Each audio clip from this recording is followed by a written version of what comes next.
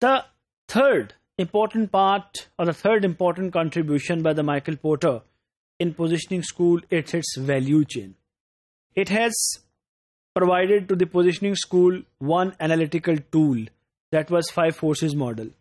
Then the limited choice set of strategies known as generic strategies. It also provided the operational suggestion in the shape of value chain. Now let's see what is Porter's value chain. You all understand that I have used the word value chain, chain and value.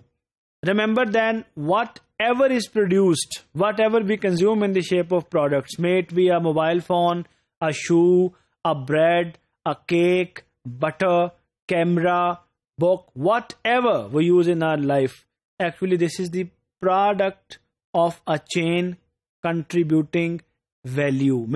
It's the product of a chain of players at different levels, both within the organization and within the industry, in which different players contribute the value. There becomes a chain of value, and resultantly a value emerges which is supplied to the customer. The Porter has offered the value chain within a firm. You can see that there are two major divisions. There is the one division upstream known as sport activities. Then there is downside, you see the division which is primary activities.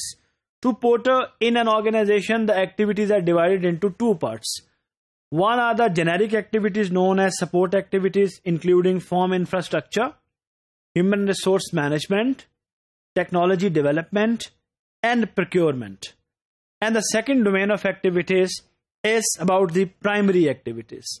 And you see that these are organized in the shape of a chain.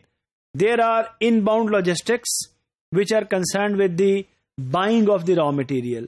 Then there are operations concerned with converting a raw material into the finished products.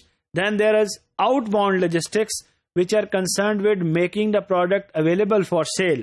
Then there is sales and marketing. The role of it is to actually find out the customer for the product or try to provide the product to the relevant customers. And there is services. The role of it is to provide the after sale services. According to Porter, each activity in the value chain contribute a value to the net value, to the total value, which is then in the shape of margin. You see that value is there offered to the customer.